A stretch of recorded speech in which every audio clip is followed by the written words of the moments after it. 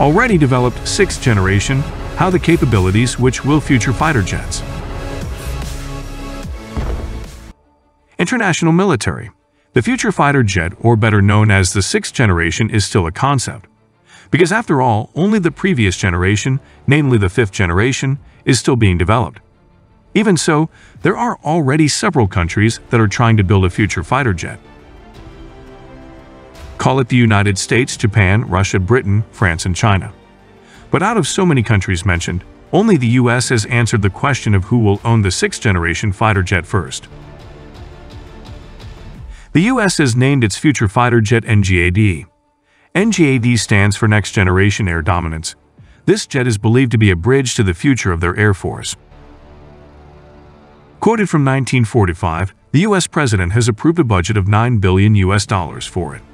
The money was entrusted to research, development, testing, and evaluation in the construction of NGAD. We've now started the EMD, Engineering Manufacturing Development Program, said Air Force Secretary Frank Kendall.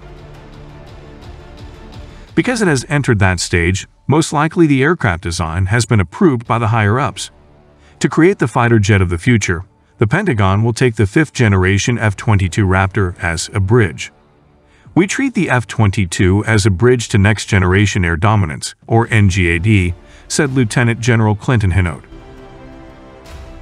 The F-22 Raptor itself is the most dominant fifth-generation fighter jet in the air. This type of jet is designed to seize air superiority. That is, the fighter jet is not only fast, but very agile. Then the question is, how is the ability of this sixth-generation fighter jet? Many believe that one of the abilities that must be possessed is being able to avoid air defense systems. To be able to do this, DefenseView describes 3 conditions. First, future fighter jets must be able to detect the opponent's defense system first. It is still difficult to do now, because ground-based radar is still much more powerful than aircraft radar. But if that happens, the pilot can destroy it right away. This is important to pave the way for other aerial combat platforms, such as helicopters and drones.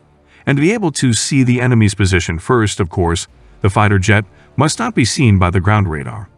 This means that the stealth capabilities of future fighter jets will be better than the current fifth generation. Furthermore, the fighter jet must have hypersonic speeds. Hypersonic speed itself is rated at speeds above Mach 5. If a fighter jet has that capability, no missiles can catch up to it. But speed alone is not enough. Future fighter jets must also be able to maneuver very high. Not only running from the pursuit of missiles, the fighter jets can actually avoid attacks, because it is impossible for the missile to reverse its pursuit due to limited internal fuel.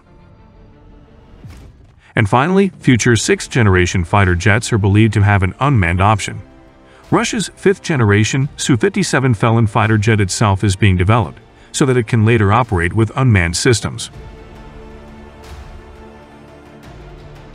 If you enjoy content like this, please go ahead and like and subscribe to this video, because I appreciate all your support.